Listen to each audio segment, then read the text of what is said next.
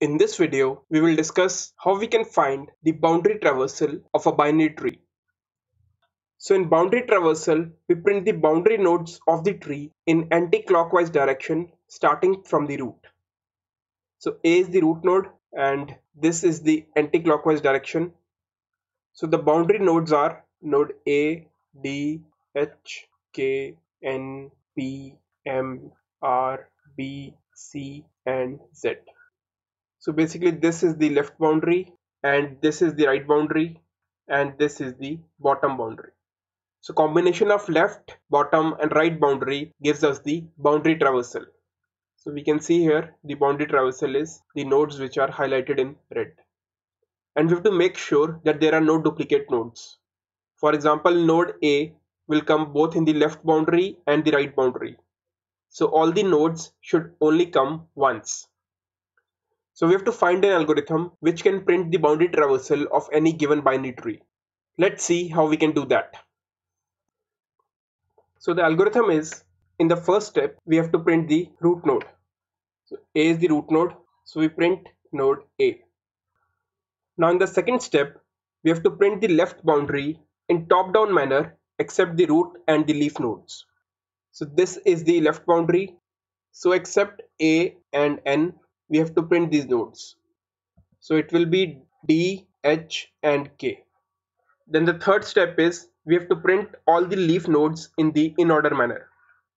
So the leaf nodes are node N, P, M and R. So we have to print these nodes. And then the last step is we have to print the right boundary in the bottom up manner except the root and the leaf nodes. So this is the right boundary. So except R and A, we have to print all the other nodes in the bottom up manner. So we'll print B, C and Z. So this is our boundary traversal. Now let's see these steps individually. So the first step is simple, we print the root node. So we print A. Then the second step is we have to print the left boundary in the top down manner except the root and the leaf nodes. So this is the pseudocode for the left boundary. So the first call to this left boundary function is for the node D. Because root we have already considered in the first step, so to this left boundary function we'll pass the left of A, which is D. We check if node is null and then we check left of node, which is H. So H is not equal to null, we come inside and then we print the value of node. So we print D and then we call this left boundary function with the left of D, which is H. So the node becomes H. Then we check if node is null. We check left of H. So left of H is null. So this if condition is false. And then we check right of H. So right of H is K. We come inside and then we print the value of node, which is H. And then we call this left boundary function for right of H, which is K. We check if K is null. Then we check left of K. So left of K is not equal to null. We come inside, we print the value of node, which is K. And then we call this left boundary function for node N.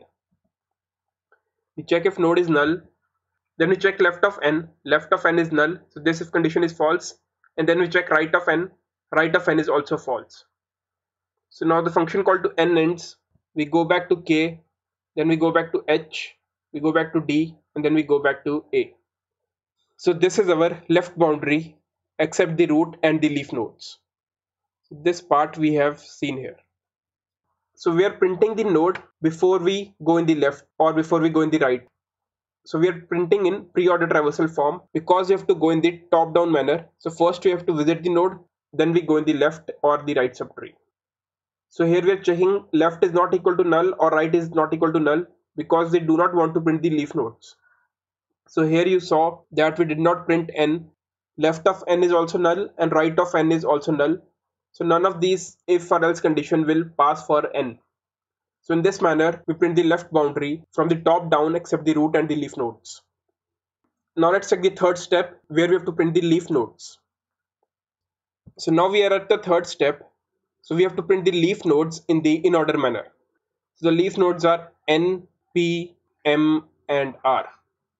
So this is a simple in order traversal where we just check the left subtree and then when we are printing it, we are checking if it is a leaf node. So we check if left is equal to null and right is also equal to null, then we print it. So for nodes n, p, m and r, this if condition will be true and we will print them. And then we go in the right subtree. So this is a simple in-order traversal in which we go left, root and right. So I made a separate video on the in-order traversal. If you have any doubts on how this in-order traversal works, the link of that will be in the top right corner and in the description. Since we have already printed the root node, so the call to this leaf nodes function will be done twice. So for the leaf nodes left of root, so this is D, and right of root, which is Z. So once for this subtree and once for this subtree. Because we have already printed root and we do not want to have any duplicates, so we'll call this function twice, once for the left subtree and once for the right subtree, and then we'll print all the leaf nodes. Now let's check the fourth step in which we have to print the right boundary in bottom-up manner. So now we are at the fourth step and we have to print the right boundary in the bottom-up manner. So here, as we have to print the right boundary, we'll have to traverse the right subtree first and then we'll go to the left subtree. And we'll print the node in the post order traversal form because we want to traverse till the bottom first. Let's see how this algorithm works. So the first call to this function will be for the node Z. Because root we have already printed, so we have to process the right subtree. And the first node of the right subtree is node Z. Then we check if the node is null. And then we check right of Z is not equal to null. So we come inside and we call right boundary function with the right of Z, which is C. So we go to C. So now the node is C. We check if C is null. Then we check right of C. So right of C is null. We come in the else statement and we check left of C. So left of C is not equal to null. So we call this function for the left of C, which is B. For B we check if node is null. Then we check right of B. So right of B is null.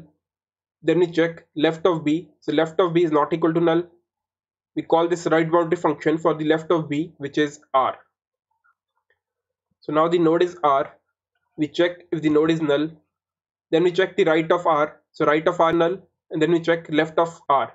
So left of R is also null. So now the function call to R ends and we go back to B. So now here we see that since R was a leaf node, so we have skipped the printing of R by using these if-else conditions. So the left call to B has end. So now we have to print the node B. And then the function call to B ends. We go back to C. Now we have to print the node C. Then we go back to Z. So now this function call has ended. So now we print the value of node, which is Z. And then the function call to Z ends. So this is our right boundary that we have obtained, except the root node and the leaf nodes. So now the combination of all these four steps gives us the boundary traversal. And time complexity of the boundary traversal is order of n, where n is the number of nodes in the tree. Now once you've understood the algorithm, let's have a look at the implementation. So all the source code that I'll be showing is available in my GitHub repository. Link of that is available here and as well as in the description. Now let's have a look at the code. So in the main function, I've created this tree. The root node is A, left of A is D. In this manner, I've initialized all the nodes of the tree. Then I call this function boundary traversal, in which I pass the root node. In this function, I check if the root is null, then I return. Then the first step, I print the root node. Then I call this function print left boundary, in which I pass the left subtree. So I pass node D. Then I call this functions print leaves for the left and the right subtree. Then I call this print right boundary function, in which I pass the right subtree rooted at Z. So let's first see the function print left boundary. In this function, I first check if the node is null, then I return. Then I check if there is left node present, then I print it. And then I again go in the left subtree. And in the else part, I check if the right node is there. I print the right node and then I go in the right subtree. So I traverse this print left boundary in the pre-order manner. So first I print it, then I go in the left or the right subtree. In the print leaves function, it is simply an in-order traversal. I go to the left, then I check if it is a leaf node. So left and right are null, then I print it, and then I go to the right subtree. And the last print right boundary function, I check if the node is null, then I return. Then I first go in the right, and it traverses in the post order form. So first I go to the right subtree and then I print it. Similarly, I check if the left node is not equal to null, then I go in the left and then I print it. So in the left boundary, I'm traversing in the pre-order manner. For the leaves, I'm traversing in the in-order manner. And for the right boundary, I'm traversing in the post-order manner. Now let's see the output of this program. So the boundary traversal is ADHKNPMRBCZ. So that was all for this video. If you have any doubts or suggestions, please leave in the comment section below. If you like my content, please do like, share, and subscribe to my channel. It really motivates me to make more such content. And until next time, this is Sandeep Thapar signing off.